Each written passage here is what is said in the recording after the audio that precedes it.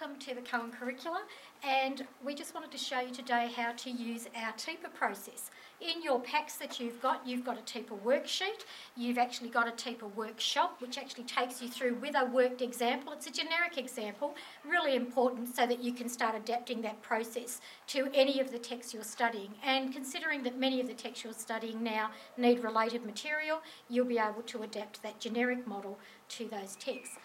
In your worksheet, you will see that it actually has 4 headings: technique, evidence, purpose and analysis. So, as you would know by now, there is a great emphasis on knowing how language shapes meaning and why language shapes meaning. So we have to actually identify the techniques that actually create that meaning. That tells us then, as markers, it tells us then as your teachers, that you understand that texts are constructed for a very specific purpose and language is constructed for a purpose. So let's have a look at this little simile here. I've actually taken this from Mao's Last Answer by Li Xuan Xing.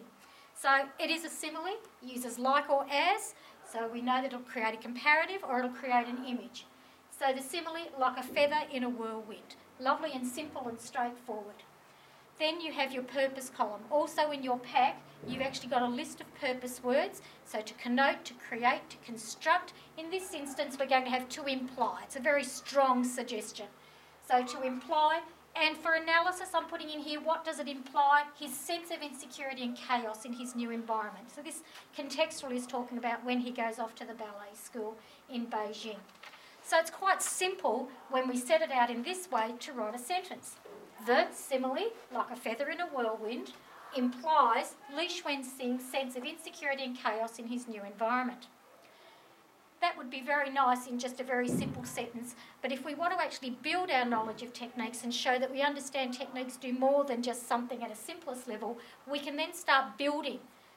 We can say here that a simile is a comparative. Similes are always a comparative, so they compare two things or one thing with another, and we know that they want to create an image for us. So if we look at the comparative here, it's with his life as being in a whirlwind. So we can look here as this comparative of his life as a whirlwind. And that's because it wants to construct that particular image. And if we think of a whirlwind and it's jarring out of control and spinning out of control, it can pick us up and it can throw us away. So it's an image of his world jarring out of control.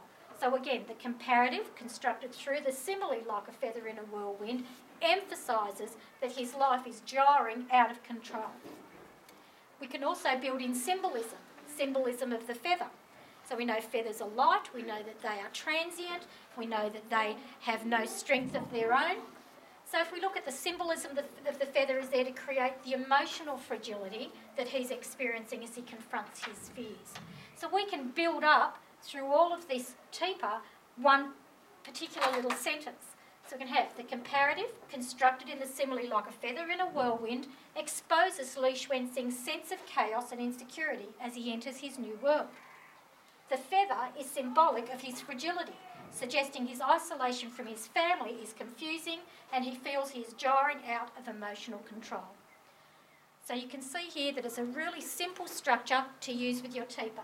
What you will do with your TEPA is in your paragraphs you would have a topic sentence, you would have a context sentence, then you could put this TEPA in here, and then you would have a concluding sentence, preferably with an evaluative adverb. If you use the table that's been put into your pack, the essay table, you will see where this is built into that and the TEPA process is built in. I hope this helps you to understand how to use our TEPA process. Thank you.